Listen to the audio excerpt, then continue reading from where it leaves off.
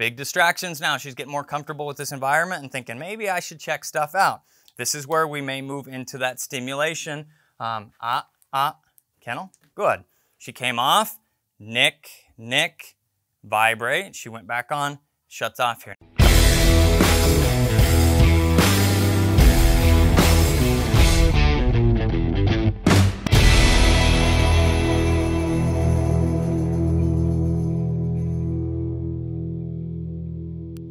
All right, everybody, we are here for another video with Miss Shock. And like I said, we're gonna move into a level of higher distraction as well as generalize this behavior by moving it to new environments, right? You may be thinking, right, it's just a front porch, we were inside, not that big a difference. There's a huge difference. Dogs are place and situationally oriented, and we need to be able to help her to understand that this means the same thing in all of these environments. In the beginning stages, this is gonna take a little bit of training. In the end stages, it's gonna make it pretty easy to move from one area to the next area because we're generalizing like this now. We have distractions outside. There's people working. If it becomes too big of a distraction for her, we'll adjust this session, making sure that we're helping her and being realistic about what our goals are with the training session. We were set up for this and then unexpectedly something came, but I still wanna try and work through this. If she can do it, it'll be really good for her. If she can't, we'll show you what that looks like too. What we're going to be doing is collar conditioning to a place board, and then we're going to actually utilize more than one board. As soon as we get started here, we're using Vibrate, and today I have an MR1100. It's a great unit for young dogs, and I use it a lot when we're developing puppies. Ready, Shock? Hey, pull a little focus here. She was thinking out there, and then I'm going to go ahead and release her. Good. And we're going to start this process, okay? Right away, she's comfortable getting up on a dog bed. We've been putting a lot of work on that. Hey. Good, come on, come with me. Okay, Shock. Okay, good girl.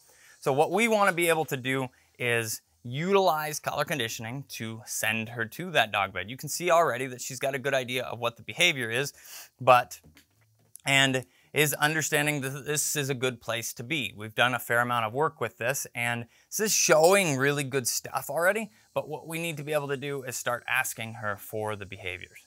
Hey, okay, good. All right, I've got the collar on now. Kennel. Good. That little,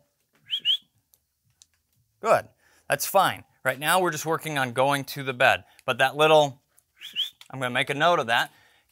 I turned the collar on, but I tried to pull her focus back to me. It was just a little additional, hey, you can do whatever, pull focus before I'm actually asking for the cue. She's distracted. We can see that. Good. Collar's on. Kennel, good girl. When she's focused more on me, focused more in the direction, she makes that easier. Now we're gonna start asking just a smidge more. I'm going to hold her accountable essentially for staying on the bed, even if I leave. This is also, I wanna point out, a big difference from what we've had before. The bed's been against a wall. This, she can essentially get off in 360 degrees. That's a bigger challenge than just having the 3 directions to get off, blocking more than 25% of her quote-unquote escape routes. You can see how powerful this is becoming, and a dog that's comfortable getting on a dog bed, laying down and relaxing is going to be the dog that's better at calming down, and this can be applied to a lot of situations in life. Good. Okay, come on. We'll come this way. Good girl. Okay. We want to go to the dog bed. I'm going to talk about this. We're going to go to the dog bed to release them. Okay? Good. The reason for that specifically is so that she's not anticipating that in general conversation, kind of like what happened earlier. I was talking about, I said something the sort of the K word, right? And she ran into the crate. That was in the last video. If you didn't see that, go back and watch it. She's picking up on the words that we're saying because we don't say a lot to her. And when we do say things to her, it means something. The words themselves, the cues, are fairly powerful, and that's the way we want them to stay. Good. Okay, release her from the bed, and then once we get up here again, good. Good girl. We pull focus this way. Collar turns on now. Kennel, good. We are working on one behavior. I'm not collar conditioning her to come back to me at this point. I'm not working on recalls with the collar. I'm strictly working on place training. The next step, or soon after this, we'll start to incorporate all of the things into one session, which really helps differentiating between cues with collar conditioning. All of these things have to be built up on. It's not a one and done kind of thing. Good. Okay. Come on. Good girl. We're gonna turn the collar on again. Kennel. Good. You can see, guys, that this seems almost a little bit too easy. That's because of the groundwork. Collar's on. Big distractions now. She's getting more comfortable with this environment and thinking, maybe I should check stuff out. This is where we may move into that stimulation. Kennel. Good. She came off. Nick, vibrate. She went back on, shuts off here. Now you're going to see less test. Next thing we're going to move to is a new bed. Good. Okay, come on. Good job. We're going to get this out of the way. I'm going to set it up here. I'm going to pull down the next here. These are the climb stands that we taught her before. We're not teaching a new platform out here. We're utilizing ones that we've already taught her. Whoop. Hey, Kennel. Good. Kennel. Good girl. Good job. She's like, I just want to lay down. This is also something that we need to pay attention to. We're doing this session outside. It is the summer, folks, and she's getting warm.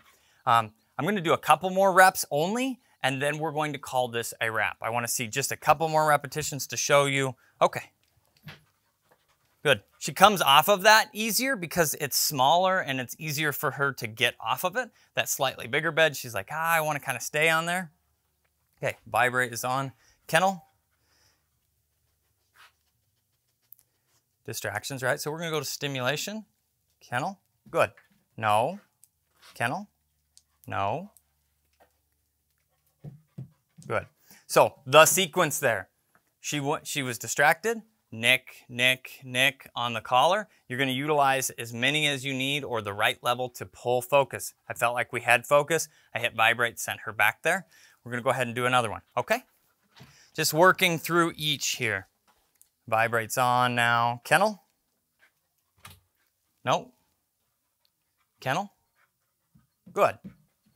I don't recommend repeating the cue on a regular basis. No.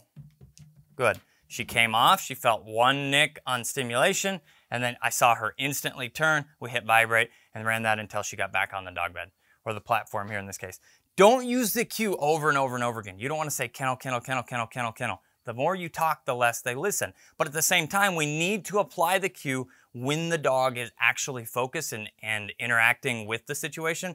They are attentive to what we're saying. And if they're not, they probably didn't even hear or didn't recognize. So that's why you hear me say it again. The first time I said it, she got distracted into something else. When I pulled focus back to the task at hand, then I ask again, kennel, and then she's getting back on the bed. Does that make sense? I hope it does. If it doesn't, throw it in the comments below. We can discuss more about your specific situation or what you think we could do differently. All right? I'm the guy with the pink gun. We're going to end this session for shock because it is warm, and we will see you guys in the next video.